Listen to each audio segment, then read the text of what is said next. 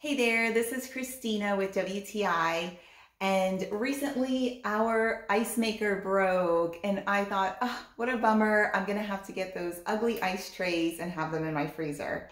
Well, no ma'am. Now they have so many cool ice trays and this is one of them.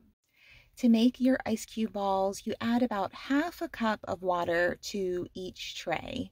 And if you're unsure, they actually have this little line in here, and I found that going a little above it fills it absolutely perfectly. Then you take the top of the ice tray, which you'll notice has these little holes. Those little holes allow any extra water to escape.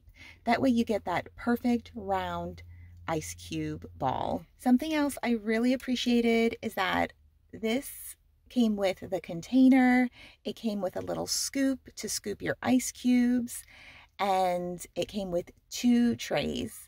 Now, these ice balls are really easy to get out. You simply wiggle the tray a little bit, and if you have any trouble getting them out that way, you can use your hand and they slide right out. They make 66 ice balls, and it's more than enough for company. I just love how when you add these to a drink, they not only make your drink cold, but they make it fun. Round ice cubes rock. I absolutely love these ice trays. The round ice cubes are cool, they're fun.